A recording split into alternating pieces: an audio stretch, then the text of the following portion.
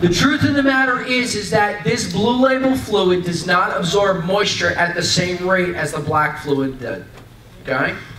So what happened was, you go in, you do a fluid exchange once, that's all you need.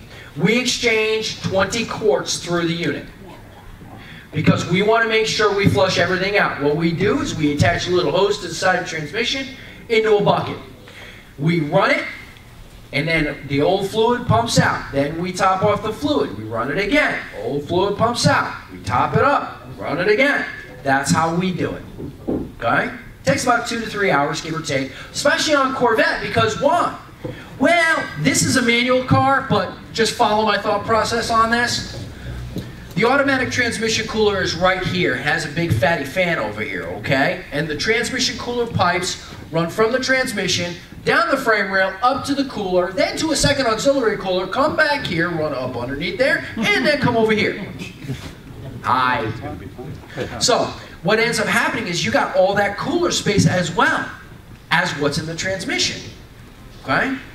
So that's the reason why 20 quarts. The true capacity of this transmission is less than 12, but we use between 16 and 20 quarts, okay?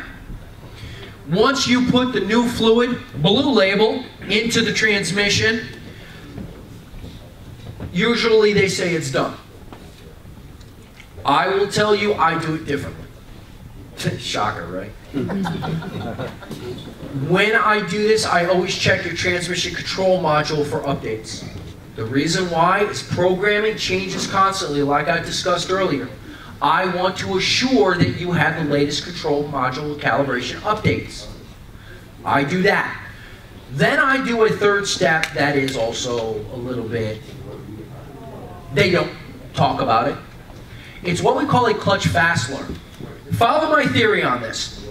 If this transmission fluid makes clutches slip a little bit, right?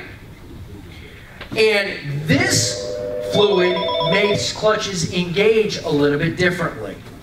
What do you think happens for the shift to shift between gears when you change the fluid? Does it not stand to reason that your shift timing will change? I also do what we call a transmission clutch fast learn. What that basically does is I engage the computer to learn how fast those clutches engage with the new fluid. That's what I do. Why? Because in the 8L90 you have 3 different clutches for each individual gear. 6L80 you had 2. Never mind 4L60 when you had 1, sometimes 2. But that's where the torque capacity comes from. That's why you can have an LT4 and you can still have an automatic in it. Okay? I take a little bit more extra steps because I know that every single detail matters in transmission service work. I know it.